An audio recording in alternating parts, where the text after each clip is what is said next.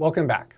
So we're talking about data science and data-driven inquiry, and machine learning is a major component of data science. So I'm really excited to talk about machine learning, which is one of my favorite aspects of data science. So you've collected all of this data, you've identified questions you want to answer, where you're going to go find the data, you've collected it, stored it, you've cleaned and scrubbed so you know that the data is good, and you've gotten rid of all of the fat finger errors and bugs in your data. And so now you're ready to build models, useful models from your data. And this is really where all of the magic happens. So machine learning in kind of the real world, in simple terms, is building useful models from data. So models from data.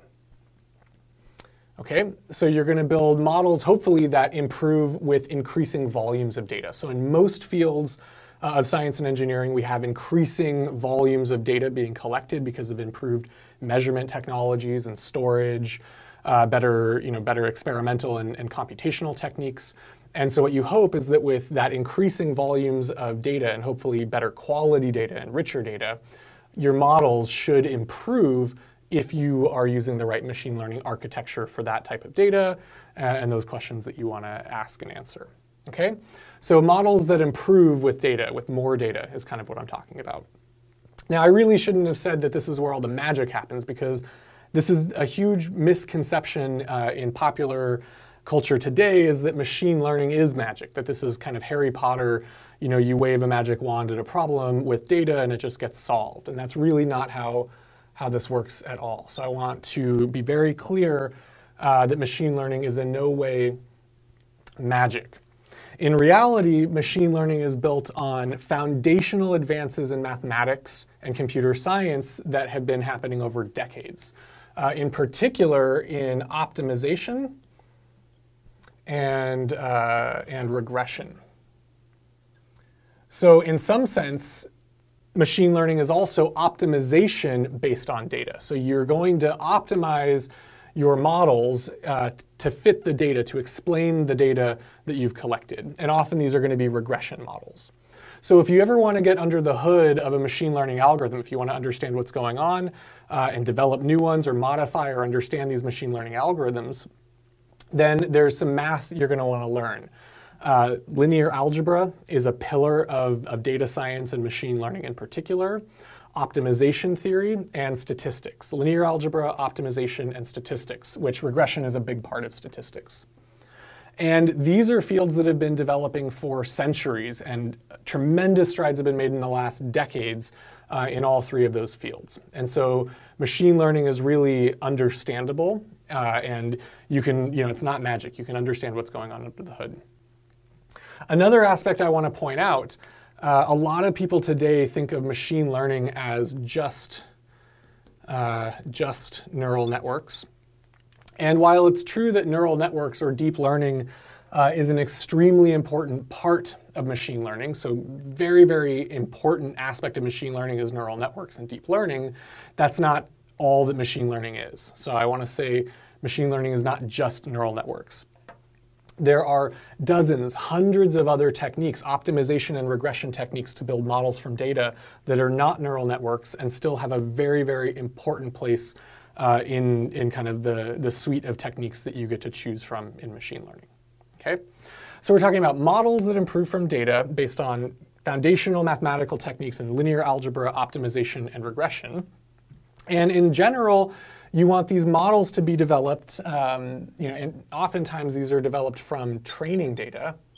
So you have some data that you've collected, and you're going to build a model for how that data behaves, what's kind of the rules that govern the data you've collected. And what you hope is that that model generalizes to be useful in the future. So you train this model. Maybe it takes a long time and a lot of resources to collect the data and train the model. Then you hope when you deploy that model in the real world, the predictions are still useful. And so I think about this, you have some inputs, some input variables, you have some outcomes or predictions that you want to make based on those variables. And what you hope is that there is a correlation between the input variables you're measuring and these outcomes. And what you hope is that you can build this machine learning kind of module that can learn patterns in this data that correlate with outcomes you want to predict in the field, in the real world. Okay? And that's really just kind of the cartoon of what you're doing. You're building a model for how data that's easy to measure correlates with things you really want to know in the field. Okay? And we've been developing those kinds of models for a long time. Oftentimes an expert human will decide on some flowchart of how information gets processed. They'll write a program, if this, then this. So if then else statements, if A and B, then C. And those kinds of deterministic programs are now, in some applications, being replaced by these machine learning programs. They serve the same purpose, but instead of an expert human writing down the rules, the machine learning architecture it's a framework where you can learn those rules or those models to be consistent with data that you've measured and collected. And so that's a really important aspect, is that in some sense this doesn't require an expert human to write down all of the rules that they know. Now, that's not to say that machine learning does not involve expert humans. I think of this as being very much a tool that is human-guided, okay?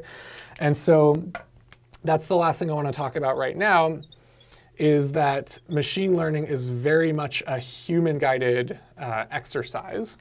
And some of the ways in which it's human-guided, the human gets to choose, the human expert gets to choose what questions to ask, and what data to collect, what data they think they can answer those questions with, what data.